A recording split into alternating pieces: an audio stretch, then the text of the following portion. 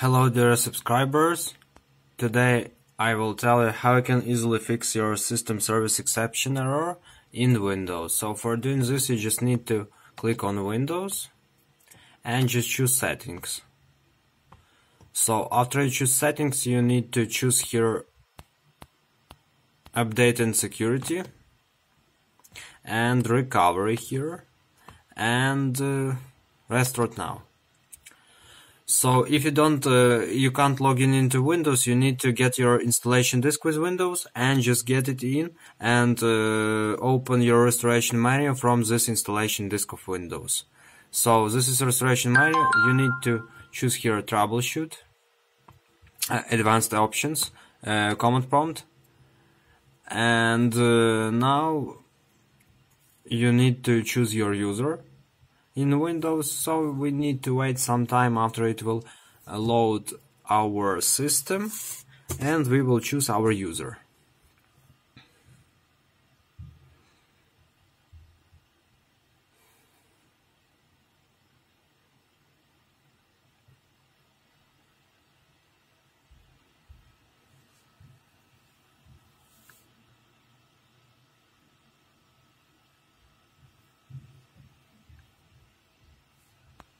So here you choose your user and now you need to write your password. So just check if keyboard layer is OK, because sometimes it can be turning on to another keyboard and you must check it. So now we will see command line and just enter like I enter C. So now we are in disk C and now we need to enter this command just like write like I write it.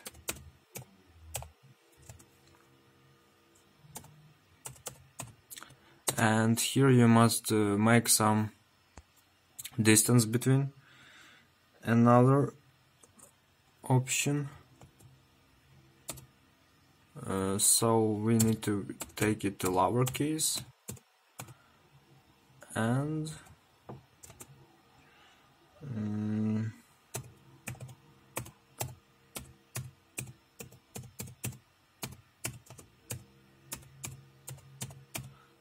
just click enter. So here you can see that all success and just write exit to exit from this